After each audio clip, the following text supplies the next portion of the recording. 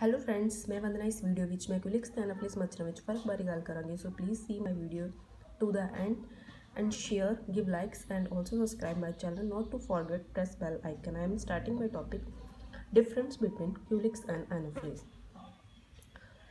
Mosquitoes. Eggs कैसे ले करते हैं, कितना एग ले करते हैं. Eggs laid on the surface of water in the mass जिसनूं कहते हैं एग ग्राफ्ट. ਇਹ culex है. Anopheles eggs lay singly on the surface of water. तुम देख सकते हो एग ग्राफ्ट जो क्यूलेक्स द्वारा है बनाया गया और जो एनाफिलिस द्वारा बनाया गया सिंगली एग से. क्यूलेक्स ਦੇ एग्स ਜਿਹੜੇ ਆ ਉਹ ਸਿਗਾਰ ਸ਼ੇਪ ਦੇ ਹੁੰਦੇ ਆ. एनाफिलिस ਦੇ एग्स ਜਿਹੜੇ ਆ ਬॉड ਸ਼ੇਪ ਦੇ ਹੁੰਦੇ ਆ. जो क्यूलेक्स है एग्स ਜਿਹੜੇ ਆ ਉਹ ਇੱਕ ਟਾਈਮ ਦੇ ਵਿੱਚ 200 to 40 एग्स ले करता है. एनाफिलिस ਜਿਹੜਾ ਆ ਉਹ 40 to 100 ਜਿਹੜੇ एग्स एक टाइम ਵਿੱਚ ले करता है. इसका लार्वा जो है वो इस शेप देखो इस तरह फ्लोट करता है और एनाफिलिस का लार्वा जो है इस तरह फ्लोट करता है. Culex larva float in the water obliquely with the head lowermost. Anopheles larva float horizontally on the surface of water like this.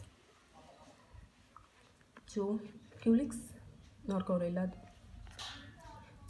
Culex और एनाफिलिस के जो बॉडी है अडल्ट बॉडी वो किस तरह वाटर सरफेस पर रेस्ट कर दी है. You can see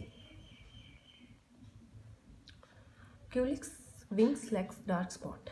Anopheles wings have dark spots. Culex rest with the body parallel to the surface like this. Anopheles rest its body by making acute angle with the surface of water like this. Thorax is without markings or also have thorax lack of marking of anopheles. जो Culex है separate करता है फाइलरिसिस and encephalitis और Anopheles separate करता है malaria. So please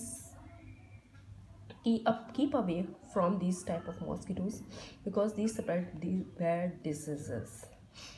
Please share, likes and also subscribe my channel. Thank you.